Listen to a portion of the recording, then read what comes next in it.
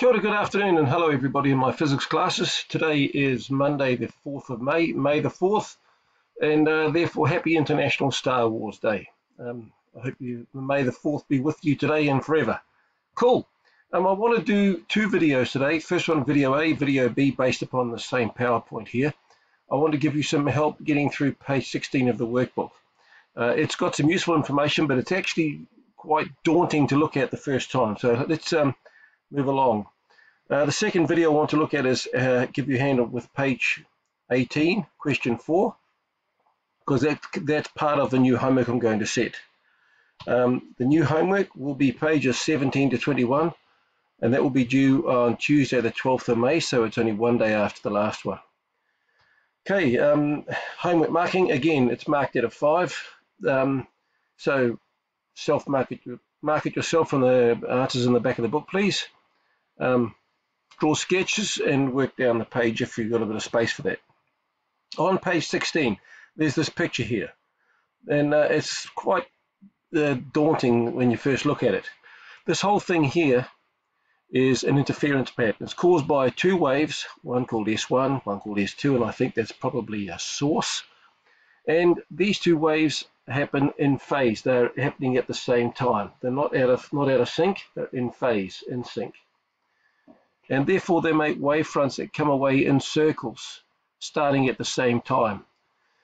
And this, as the troughs and crests move away from the sources, the troughs are the gaps and the crests are the peaks, I'm going to guess, a continuous series of points appear, forming areas of no disturbance. In other words, there's places where the water or whatever stays calm all the time. These are called nodal lines because, if you'll forgive the terrible pun, not very much happens there, node lines. And they are where the 1, the 2, and the 3 are. So there's one nodal line through here to be a calm spot in the water, another calm spot here, and another calm spot here. And it's symmetrical, so there'll be one on the side as well. The light solid lines mark nodal lines, that's where it's calm, and antinodal lines are where it's rough, where the waves add up. The dark solid lines mark the wave crests. Cool. Let's move along a little bit. I've taken this bit here and copied and pasted it separately. Point A is on a nodal line. The first node. Node means no very much is happening. And therefore, the path difference between lines from the two waves, now let's count them from here, S1, 1, 2, 3, 4.5. Cool, 4.5. From S2, 1, 2, 3, 4, 5. The difference is 1/2. 4.5 and 5, half a wave. That means they are out of sync. And with superposition, those two waves will cancel and make a calm spot. That's how that works. And the same is true all the way along that line. And by symmetry, that one as well. In general, the path difference now if you include the word path difference in your exam answers, you're generally going to get at least an achieve, because the examiners look for those two words. In a past life, I've been an examiner and I have looked for those words, and that's often what the marking schedule has. Path difference, the difference in the paths.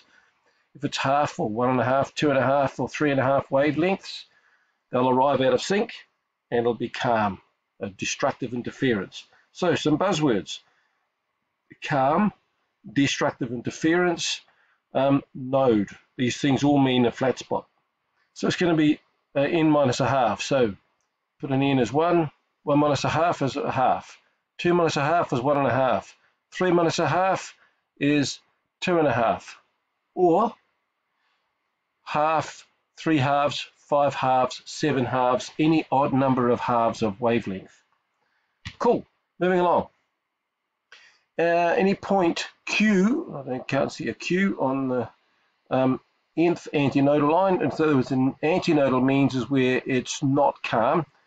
So therefore that's going to be along here, or along here, or along here, and symmetry.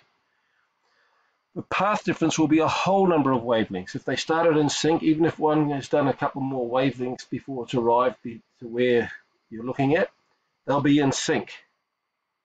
And the waves will build up, constructively interfere.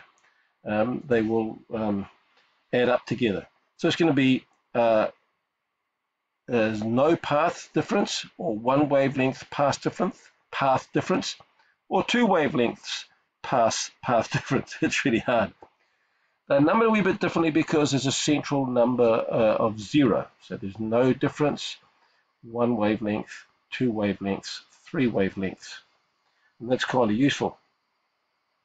If we move along the line parallel to the two sources, so there's the two sources, and we move along parallel, we're going to get calm, rough, calm, rough, calm, rough, calm, rough, calm, rough, calm, as you've seen in the other ones. If it's sound, it'll be quiet, loud, quiet, loud. If it's light, it'll be dark, bright, dark, bright. And I think that's probably a good place to leave that video. I'll make another one shortly. Hope this has been useful, fellas.